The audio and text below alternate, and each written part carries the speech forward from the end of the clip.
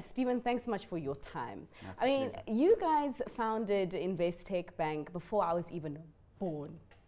So I'd like you, and I'd really appreciate it if you can just take us back to that time. How did it all begin? So I wasn't actually a first phase founder. It was my colleague Ian Kent and his two colleagues, Errol Grauman and Larry Nested. I joined part-time in 1978, so they were founded basically in 1976. I joined part-time in 1978, and Bernard and I joined about similar time, but full-time I joined in July 1980. And then we had 8 people, and we used to all sit around one table and fight with each other. You guys were very acquisitive in your beginning, and I guess I see why a boutique fund management company would need to expand its reach and its goal. Would you say that was a good way of growing back at the time? And were times simpler, were markets simpler? So you had very dominant players in those days, you know, and South Africa was very staid type of corporate community. So the way we could grow was to make acquisitions and to build out our franchise. So in our early days, we grew our acquisition, and in 1985 we merged with a company called Metport, which is an old traditional trust company that managed money and lent money against property, and it was a difficult merger, and eventually Investec became the dominant force because we were young and cheeky. The Investec people dominated the merger, and that's where, you know, we started managing money for private clients, and we listed in 1986, and our share actually one of the few shares that went up a little bit but really went down on the listing because people questioned how we were ever going to compete, and then came the early 90s. We started making, you know, more acquisitions. We always used to buy finance books, but then we bought a company. It was a banking group, had 4 what they call discount houses, and they went broke. And we bought them in, I think, 92. Very quickly, over a weekend, we bought them. And then we bought a bank in London in 92, and it was very interesting. When we bought the bank, it was Allied Trust Bank. It was, the deal was agreed in February 92, and the sellers, which were Barclays, said that we have to wait for the referendum, because if it's a no vote and South Africa is not going to transition to a democracy, we're not selling to you.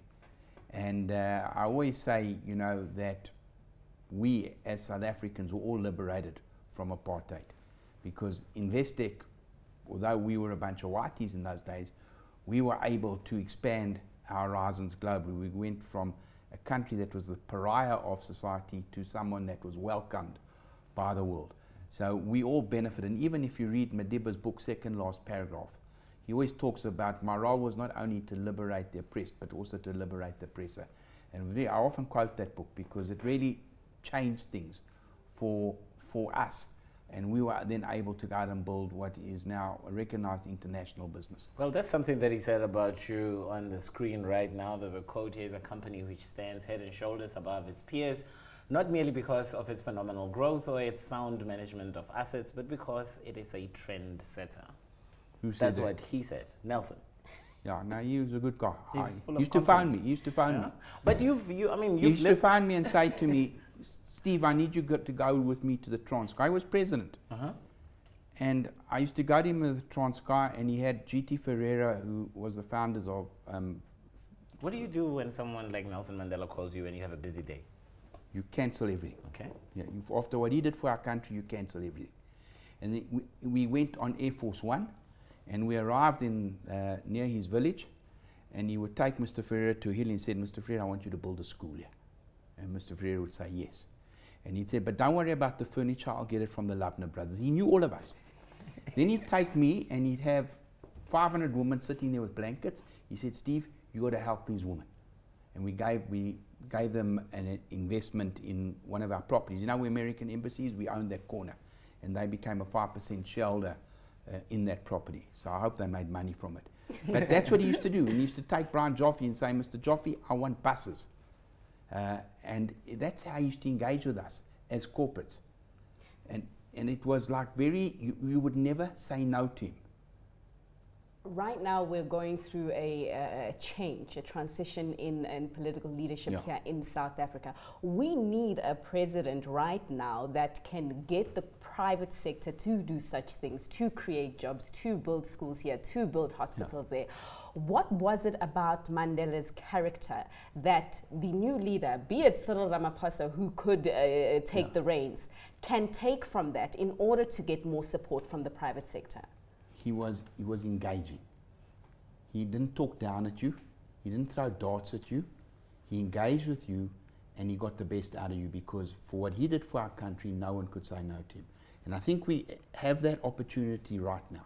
We saw it at Davos, with Cyril as the leader of the delegation, talking to the South African delegation at dinner, with international investors there, and talking in a unifying way. Not shouting at, you white monopoly capital, you this, you that. Actually pulling us together as South Africa Inc. and saying, we need to grow our country. We need to uplift people from poverty. We need to reduce inequality. We're going to do this in the following way. So, I'm co-chair of a project called Yes, which is going to try and get 1 million interns over 3 years. It's a tough target. We need all the corporates on side, and we need a strong level of commitment. And that was, Cyril originally spoke about that as a potential project. And, we embraced it and we will drive it. And then when Pravin was fired, we thought, oh my God, what are we going to do now? We got no one driving the agenda for us. And it was so important, the dialogue that Pravin brought back, post Nenigate. And then we lost it.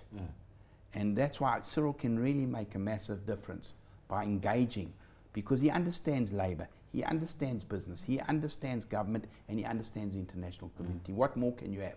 Stephen, I'd just like to come in there and say, well, first, it's actually surprising that you're resigning before the current president of the Republic. But you've seen a lot of presidents in your time. You were in business when, PW made the Rubicon speech. You were in business when Nelson Mandela was released. You were in business at the height of the greatest volatility self-created by President Jacob Zuma by firing Nhlanhla. What has doing business in South Africa throughout all that noise taught you?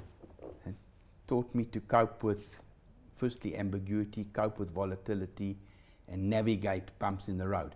Because that's why, we could manage the financial crisis in the UK better than most UK banks were able to do it, because we'd learned to deal with volatility and how we take risk and how we protect ourselves from risk and how we fund ourselves, always having a lot of cash. So, PW Botha was 84 or 85, I can't remember the exact date. We then had a mini financial crisis, South Africa Inc. only, because we had a run on South Africa. The money went. And some of the South African banks had to be bailed out. I think Nedbank had to be bailed out by Old Mutual at the time. That's how Old Mutual got such a big percentage in Nedbank. And you couldn't get any money from anywhere. So those were very, very difficult times, and they created two-tier rand, a financial rand and a commercial rand. And then they had a thing called debt standstill rand. So if you look at South Africa's rating, there sits a D behind the rating, because that says we're a country that's defaulted historically. It was that PW Botha moment, and everyone thought we were going to cross a Rubicon, because Pik Botha had run around the whole world telling South Africa's going to change, and then this guy started pointing his finger at all of us. So deratings and downgrades are nothing unfamiliar to you. But Stephen, we are running out of time. I mean, I could have you here forever. But let's just wrap this up. You are being replaced by 2 CEOs. So 2 men need to do your job. No, so if you look at our structure, we've had a CEO, me, and an MD, Bernard. We worked as partners. Bernard lives in London. I live in Johannesburg.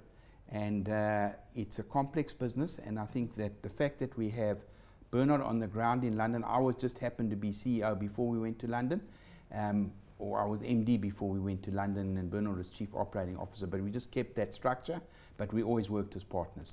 We've got Hendrik de Tooy, built our asset management business from 200 million rand to over 105 billion pounds under management. That's a big number. And he was worthy of a seat at the table. And then Fani Titi, who's been an excellent chairman of ours.